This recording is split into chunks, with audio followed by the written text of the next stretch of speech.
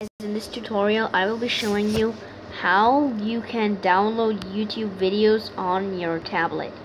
Now, first what you need to do is open up your Google Chrome browser or internet browser, whichever you're using, and then open up a YouTube page. Now, what you need to do is click on the video which you want to download.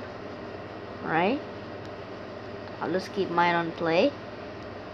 Then what you need to do is go to www. Welcome back, everybody, to the extended version of this. What you have to do is type SS YouTube.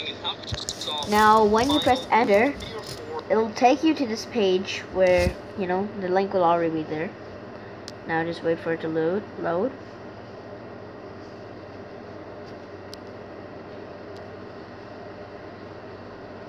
See, it's over here. See, now it's downloading. I've already started downloading, and this can work for more than one file at a time. So it shows over here downloading 9 files, so you can do this for more than one file. And yeah, so before YouTube has released the before YouTube releases the offline mode for the whole world, you can use this one.